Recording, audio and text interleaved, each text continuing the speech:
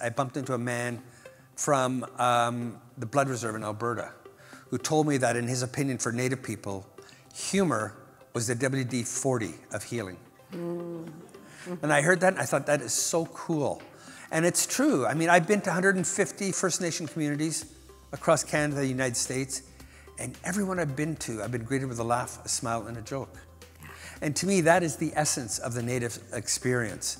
And so it became important to me to make sure it was reflected in a lot of in a lot of my work.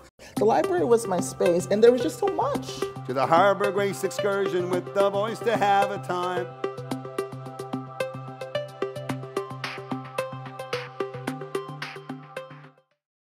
Annie, bonjour. It's such a pleasure to be here and to be with Drew on stage. Thank you, Elspeth. I want to thank the Toronto Public Library for welcoming us here, and it's a beautiful space. And to thank Elspeth, David, and of course, Sergio of the Toronto Public Libraries. Now, it's my great pleasure to be here with you, Drew Hayden Taylor. We've known each other for, gosh. Several decades. Yeah, Let's put it this way, we have a history. It's been 30 years-ish that we've known each other. And over those 30 years, you've written 30-ish fiction, nonfiction, plays. Plays. I was like, oh my God, 25 plays, I think it says here at the front of this book. Now I can't find it. I was amazed. I believe this is my 35th book. What? Wow. Isn't that incredible? Woof. That's impressive. Well, what else am I going to do? I don't garden. And what did you say backstage? You have no children? I have no children and no hobbies. And no hobbies. So he just writes. So over these years, you know, I've always been curious. Where and how have you learned your gift to story? Well, the funny thing is, I don't know. Seriously. I remember, well, one of the reasons I became a writer, and this is, I think, goes to my childhood on the reserve, is the fact that I discovered as a writer, you had more control over the universe you create than the universe you live in. And I like that.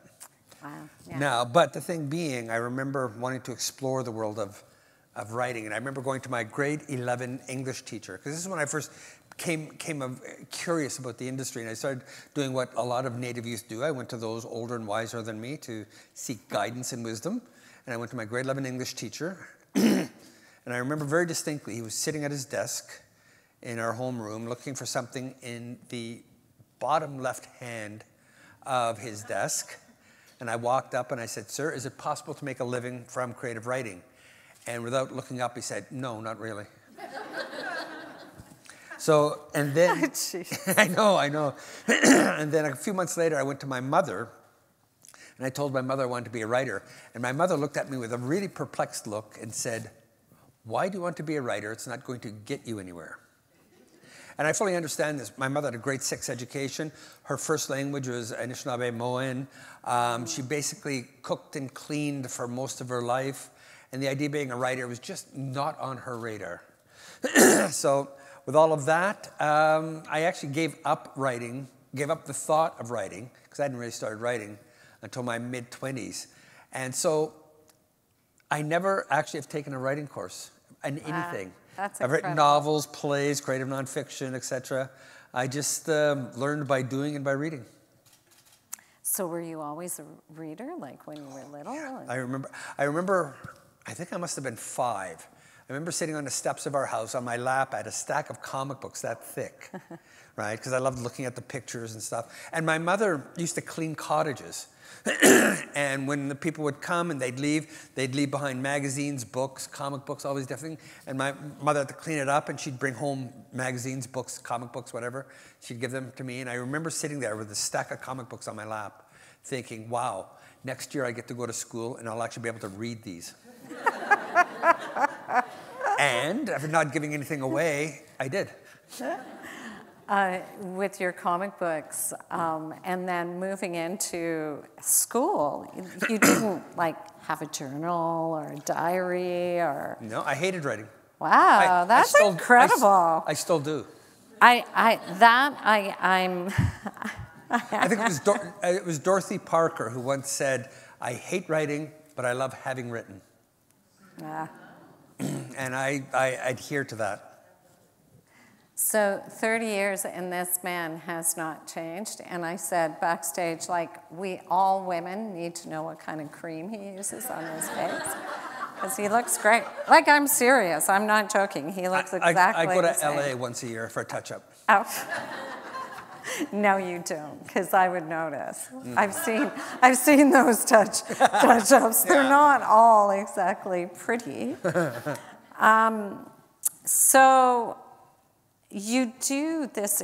You have this incredible knack for building and connecting a familiar and an unfamiliar world in your novels and stories.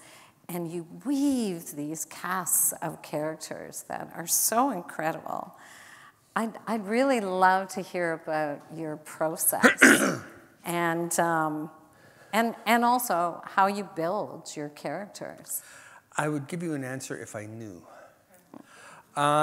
It's hard to say, because again, I don't know how I do what I do. I get asked frequently if I want to teach a course in writing or mentor or whatever. And simply because I learned by doing, I don't know how I do what I do. And that's not being facetious or anything of that nature. It's just I sit down and I write it. Now, with that being said, you know, we had a friend, Daniel David Moses, yes, who used to say he would sit down at the computer and he had no idea where his fingers would take him. He would just spontaneously write something and something would come of it. Michael Ondaatje was like that. He would have an image in his mind, and he would work on that image, and then it would grow from that image. I'm not like that. I'm one of these people that, in order for me to start a journey, I have to know the destination. And I know so many people, leaving the metaphor behind, who actually like to go out for a journey and drive, a literal drive. They just like to go for a drive and see where they end up. I am so not like that. So when I'm working on a novel, a play, or whatever, I spend about 6 months to a year planning it out in my head so that I know, by the end of it, I know my opening line, my closing line, the act break, or the middle section, so that when I'm sitting down to start working on something, I know about 60% of the story and how it's going to happen. And if you write your story well enough and your characters well enough, they'll take over the other 40% and take you the rest of the way. Wow. So do you add your characters in, or you know your characters as you're thinking? It depends on the story. Sometimes like mostly plays, but not necessarily. Sometimes I'll come up with a set of characters that I need a play for them. Right. Other times I have a play idea that I need characters for. I'll give you an example. One of my plays is called Dead White Writer on the Floor. Oh yes, I know that play. And it's an exploration of stereotypes of Native characters in movies. And so I had the Indian princess, I had the wise old elder, the bloodthirsty warrior, the half-breed, et cetera. All these characters you find in a lot of literature. Basically, these are stereotypes created by white writers. And so I wanted to do something on stereotypes, but I didn't know what. So I suddenly had these characters, and then I had to come up with a play to use them. So I ended up doing basically Pirandello meets Highway. And then I had another series of plays I wanted to do someday in Only Drunks and Children, where I wanted to explore the scoop up. And in order to explore the scoop up, I had the idea, but then I developed the characters to fit the story. So it depends on how I come up with that original idea for the play or the novel. Right, right. Wow. I imagine you with this like magical little book that you carry around taking notes all the time. I do not. It's all in your head. Yes and That's no. incredible. I actually do have a book. What it is, the best way to, it's like picking up, I guess, I don't know, popcorn kernels. If the idea is big enough, if it's an important piece of the story, that this will lead to this, which will lead to this, will lead to this, there's no possible way I could forget it because there'll be a piece missing. Right. So it's all organic. However, I'll come up with a line, a funny little thing, something ironic will be on the shelf behind them, that kind of thing. Then I write it down. And then I do the first or second draft, and I remember I have this book, and I go back and say, did I put this in? No, I didn't. And I run in, and I go put it in. So it's the little things that will fall between your fingers I forget, and I make a note of. The big stuff, if it's big enough, there's no possible way you can not include it, because the story as you're writing it won't make sense. Right. But I'm also fascinated by I have my opening line and my closing line. Now, that can all change, of course. I've done stuff where I've had to, I did a novel called Night Wanderer, a native vampire story. Yes. And I ended up taking out a third of it because it was 2 running storylines that my publisher editor thought would be too confusing for teenagers. So take this out and just stay with the main one. So I did that. So things change in the process. But you need a blueprint before you can start building. And then you can augment the blueprint as you go along. Wow. I never ever thought that's how you wrote. Do you base any of your characters on people you meet or I get asked that occasionally, and I think I tried that once or twice, but I found myself literally saying, what would so-and-so do in this situation? And I found it very, very limiting. Right. So I don't bother doing that. I have a couple of older grandparent characters in it that are, I guess, loosely based on my own grandparents, but not that closely. But how do you build those characters? Like in Cold, which everybody has to get today. And isn't this a great cover? I love this cover. The characters are so interesting and so different. But you build them up and you fall in love with some of the characters. Can't give away too much. I'm just amazed, and it's the same with Someday, and all of your plays, which I'm most familiar with over the years because of our theater connection. I'm amazed that there's so much depth to them. Like, how do you when you're building your story? Are you building that character at the same time? I was once on a talk show with Evan Adams. Oh, yes. Remember Beautiful. Buffalo Tracks? Yes. And Evan looked at me and said, how can you write such deep characters when you're so shallow? I wouldn't say that. Yeah. I didn't say that. Like when you're writing a play, Arthur Miller once said, I can describe more through 1 page of dialogue than 10 pages of prose, right? Theater is dialogue driven, and you have to be able to tap in and understand what people say, how they say it, and why they say it. Whereas novels are more internal dialogue. Yeah. I shudder at the idea of having to, I was jokingly talking about doing Cold as a play, and I have no idea how I would do that because there's so much of it is internal. That's what the characters are so unique by how they think, the choices they make, but they don't just stand there saying, I am going to make this choice because of this reason. Right. And it's fun. I'm sitting there typing away, and they have to have an action. I think, why would they have this action? Oh, that makes sense. And I type that in. And gradually, it's just layer upon layer upon layer until hopefully, one of the old writing addicts is make your characters as three-dimensional and as complex as your best friend. Well, you're a genius at it, honestly. And, I'll say more later, but that'll be in the back room. Cold is fast-paced, page-turning. It's a murder mystery. It's extremely intense in parts, especially the big W. It's fun. I enjoyed reading it. It takes you from the cold in the north to the cold, dark, damp, gray sky Toronto and darkness, the night, right? I appropriately read it right at the cold snap in January under a blanket. So why Toronto? Why did you do that? Well, I did a book several years ago, 10 years ago, called Motorcycles in Sweetgrass. Oh, yeah.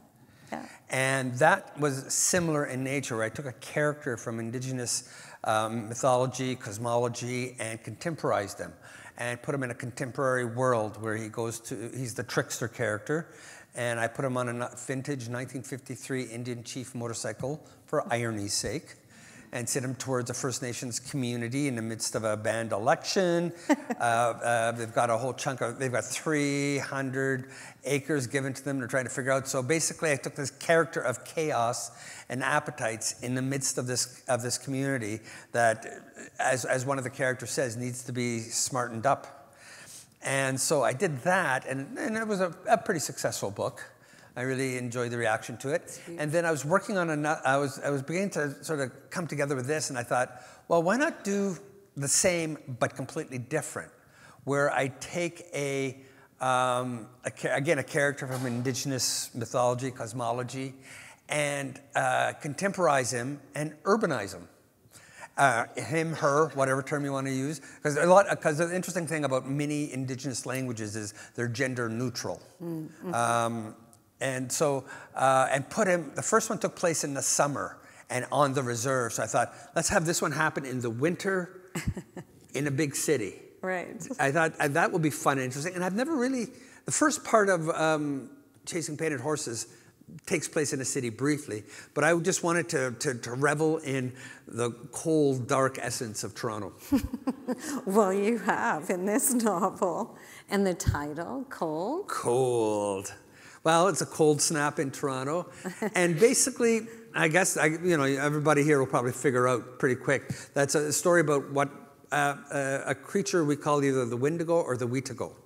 And it's a winter spirit. Most people think of it as a cannibal spirit, just that's all. But like many stories within the First Nations community, it's so much more than that, because our traditional tales and legends conveyed philosophy, conveyed history, world comprehension, history, etc., all these different things. And what at its core the story is about is the danger of appetite, about, hunger being the most obvious one, but anything, greed, hunger, sex, whatever. The whole thing of the more you have, the more you want. That there's no satisfying you. So that's the whole metaphor of the creature. Oh, you describe it so well in here.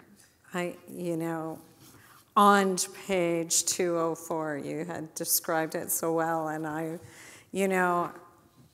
that's exactly where I was going to go, into the big W, and. I feel like if I say it 3 times, it's like appear. Beetlejuice, it's going to appear. It should also be mentioned that, it is, while it is a cannibal spirit, there's still a certain amount of respect that goes towards it from the First Nations community, because it is, I guess you could say, one of our ancestors. And I forgot, there was something else I was going to say, but I forgot. But Wendigo, ooh, I said it. You said it. It's 2 times now. You know, without giving too much away, it's like you weaved it sneakily into almost every character. I will be honest, that was a surprise for me. I remember talking with my publisher because I was like doing it. It's a ghost story, it's a horror story, it's a comedy, it's almost a buddy novel. Yeah. It's all these different things. I tried to throw everything but the kitchen sink into it. And it's also a police procedural. And I'd never done a mystery police procedural before. I never thought I could do one. And I wasn't aiming to do it. I was just doing the logical progression. You've got a creature in Toronto killing people and eating people. What would be the process my central characters would have to go through or to find this creature? And all. It was just a matter of being logical and following and then creating situations and characters that would help with that storyline. Mm-hmm. And at the end, I remember going to my editor going, does it make sense as a procedural? I've never written one before. Could I write for Law and Order? You know, one of those things. And evidently it was okay. Yeah. You know, the new Toronto one is coming out next month. Yeah, I heard. I could see you writing for them. Some creepy Wendigo, crazy, greedy character, which is what I wanted to ask you about. What are your views on a contemporary version? It's in your book, but it's all around us, really. Well, of course, this is a society of consumption and of greed. And yeah, that's why I picked the Wendigo, or the W, as she calls it, for downtown Toronto. I went to school at Seneca College at Don Mills and York Mills 1,000 years ago. And I used to know this area quite well because I lived at Bathurst and Finch. And I haven't been back here, I'd say, in about 20 years. And my God, this has all changed. There's big buildings everywhere. It's just consumer, consumer, consumer. Mm-hmm, mm-hmm. That's what I enjoyed about your weaving, because it questions the mythology or cosmology of the big W, right? Yeah. And because it's present in our lives every day. So I really, that's your genius, though, within this book, of weaving that into all those So you characters. think I have a future in this industry? I don't know. You know, I think you need to write a 35 more. I've got the summer off. I was thinking, wow, I wonder how many more books Drew will write in the rest of his life. Well, I'll let you in on something. I assume, according to my publisher and editor out there, when I gave them this book and they read it, and I'm paraphrasing here, but essentially they said, there's one problem with this book. And I said, what's that? It needs a sequel. Ah, yay. Ooh, that's interesting. So I'm going to start working on that this summer. I'm like, ooh, which characters are going to come back? That's what I have to figure out. There are 1, 2, 3, 4 characters involved that survive the story. That's right. And I have to think, do I bring them all back? Do I just bring 2 or 3? I got to figure out the story yet, which is going to be the hard part. Speaking of characters, I loved all the strong female characters that were in here. My favorite, Katie. Everybody loves Katie for some reason. I loved Katie. And of course, Paul North, the Studley. I heard a Studley hockey player, you know. The over-the-hill hockey player that we've all met. Yes, we've all met. I feel like he's from my res, you know, like I totally have met this guy, I'm sure.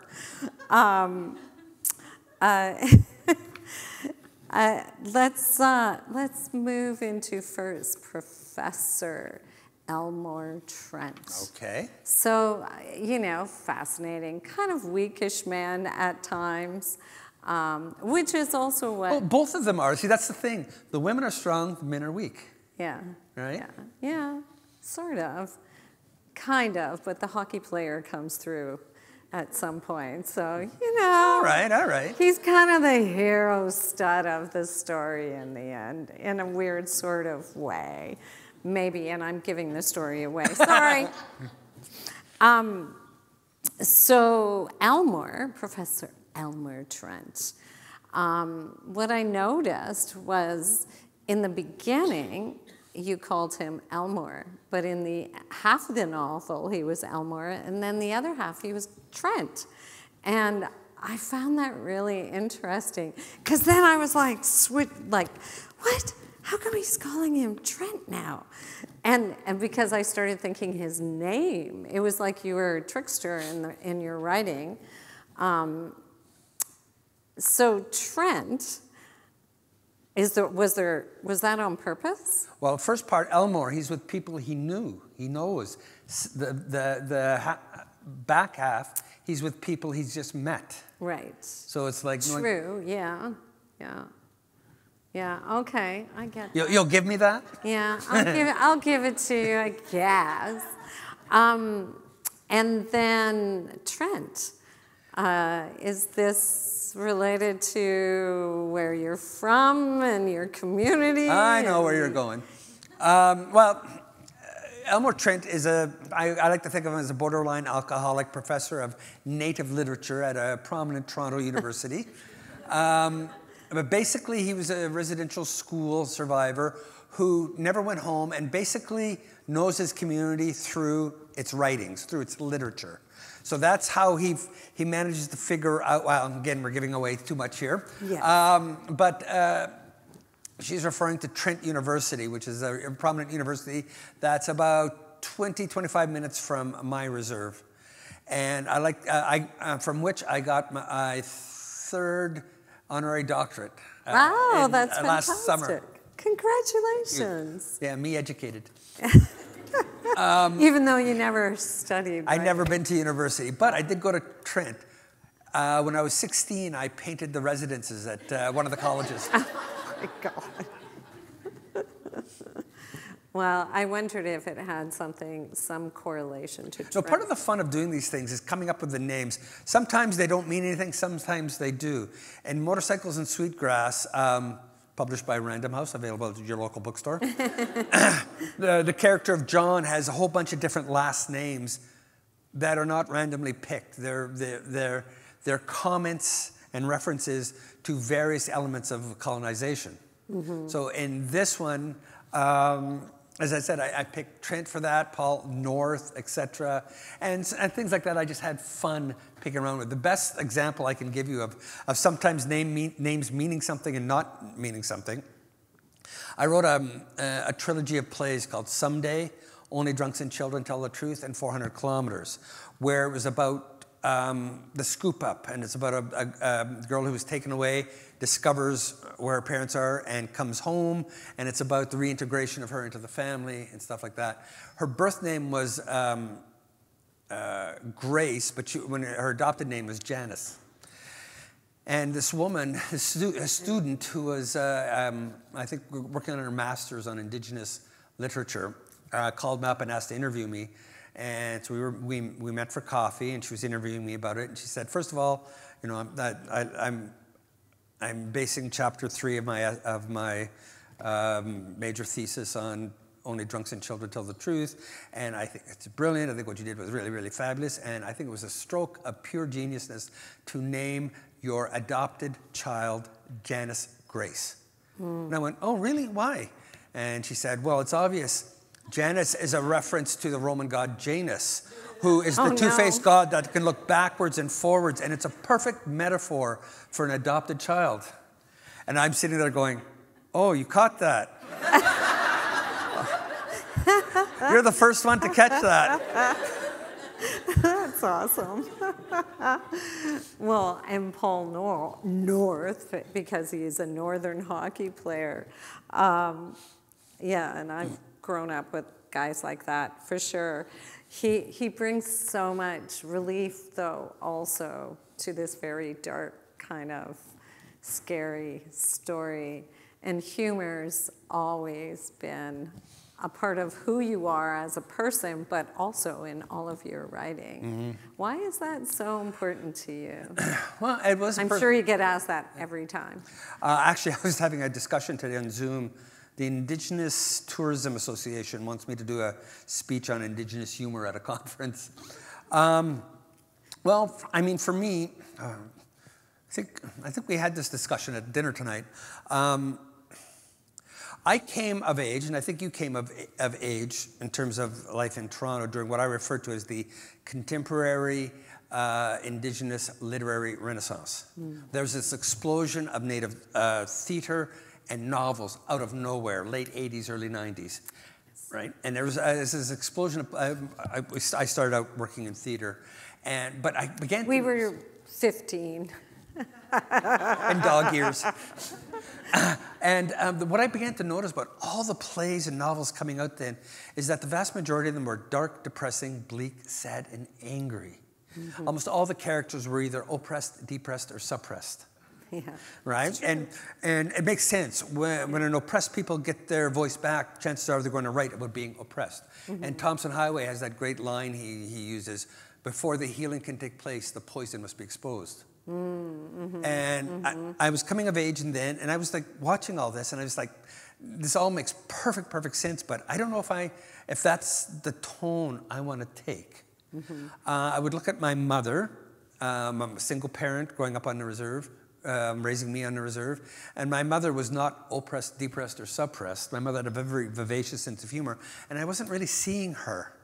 And by sheer luck, as I was searching for a voice, a path in the Renaissance, I bumped into a man from the Blood Reserve in Alberta who told me that, in his opinion, for Native people, humor was the WD-40 of healing. And I heard that, and I thought, that is so cool.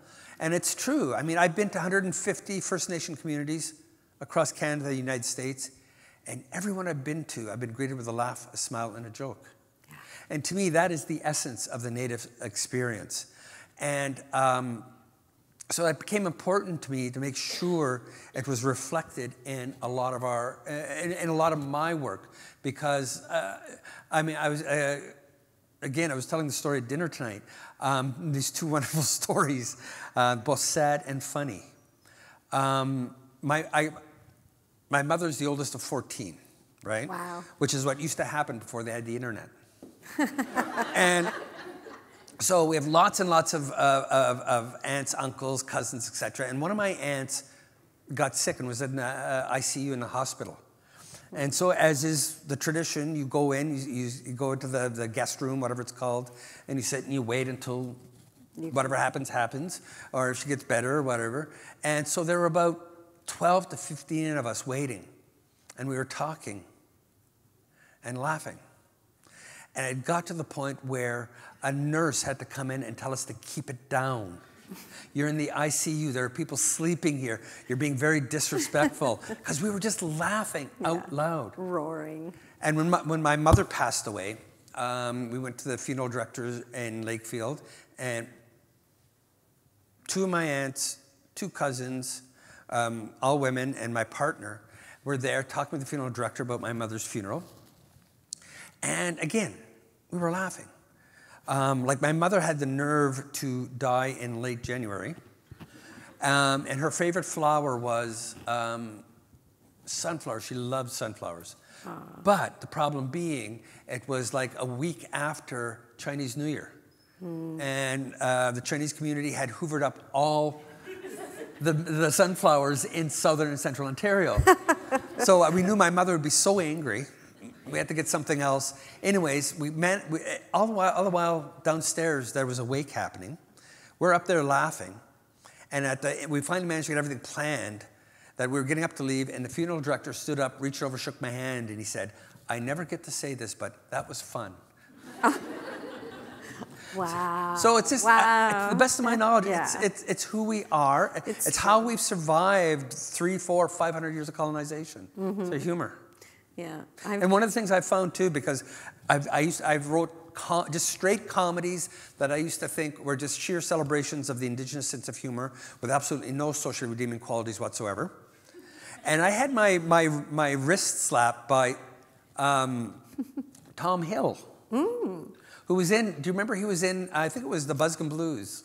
Yes, I remember him being in. Yeah? Yeah. And I said that, and he said, no. He said, you make some really interesting points about absentee fatherism, all these different issues in the First Nations community. And I sort of began to revise, and I come to the conclusion that humor is commentary. that whenever we're writing a joke, making a joke, or talking about something funny, there's a point to it that we have been influenced by the dominant culture, about colonization, all these things. So I remember one very prominent artistic director says, I don't do comedies, I want something with substance. The very fact that it's an Indigenous comedy says a lot within itself. Yeah. Yeah, well, and comedy is weaved into so many stories, even if they are trying to be harsh. You know, there's always an element of comedy. Yes. You know, I find even in some of those writers or artistic directors who might go that route, it finds itself in there. Of course, it will not die. Yeah, and that's what's, you know, really wonderful about your book. And so to step back and go back to the person who had all those connections to, what was it, Janice? Grace. Your fans, you have many, many fans. I mean, I have seen you swarm. Me and Justin Bieber. Yeah. At least you didn't say you're, you know, Taylor Swift. Swiftians? You're a Drewian.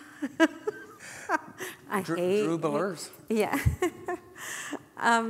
What have you learned from your fans over these 30-some years? Well, I mean, one of the things I've learned as a writer that people tell me, and it goes back exactly to Janice Grace, is sometimes when you're going for those metaphors, that symbolism, whatever, a third of it, you hit it right on the nose. A third of it is, I think, unconscious. You're aiming for something, and you don't know if you've hit it or not. You just sort of like, let's let the dust settle. And a third is completely by accident, right? It's there. You didn't know it was there. It's all good and great. But what I really find is how much, like you're talking about fans, sometimes readers, not just fans, readers just want a good old-fashioned tale, right? I've been having conversations with people, and you know, a lot of our literature deals with issues and how we're surviving this, and I like to think of myself as a contemporary storyteller. Right. Storytelling used to be primarily oral. We told stories around the campfire or across the kitchen table with tea. And as civilization and people evolved, so did storytelling. We began to tell stories through radio, television, movies, print, etc. And even today, video games have deep and intricate narrative woven into them. So people always want a good and interesting story. So that's what I try and do. I try and sit down and write a good and interesting story with the three things I try and put in. I try and entertain, I try and educate, and I try and illuminate. Right. In various orders and in various places. And do your readers know this about you? Do you get... I get a lot of positive reaction, and I get a lot of weird comments. Do share. One person commented, I just read your Motorcycles and Sweetgrass. I have a question. In it, your central character rides a 1953 Indian Chief motorcycle. Why is the title plural? Motorcycles and Sweetgrass. Wow. And there's only one motorcycle. Why is that? Yeah. Sounds better. I don't know. It's funny because I admit I started searching to see what people said, especially Amazon. You know, it's on Amazon right now, and I started looking, and one person wrote, "It's really great. It's fast-paced. It's fun.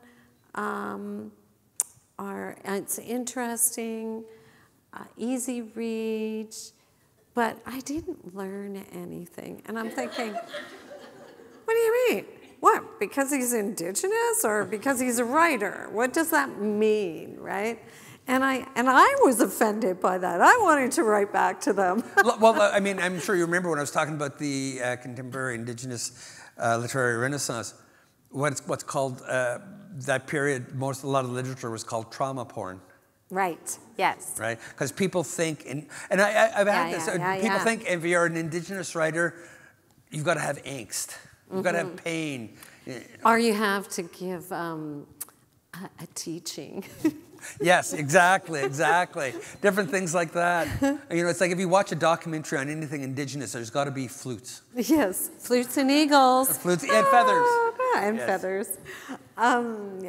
Speaking of other writers, you give such a beautiful homage to many. Why was that important to you? Well, Elmore was a prof of Indigenous literature.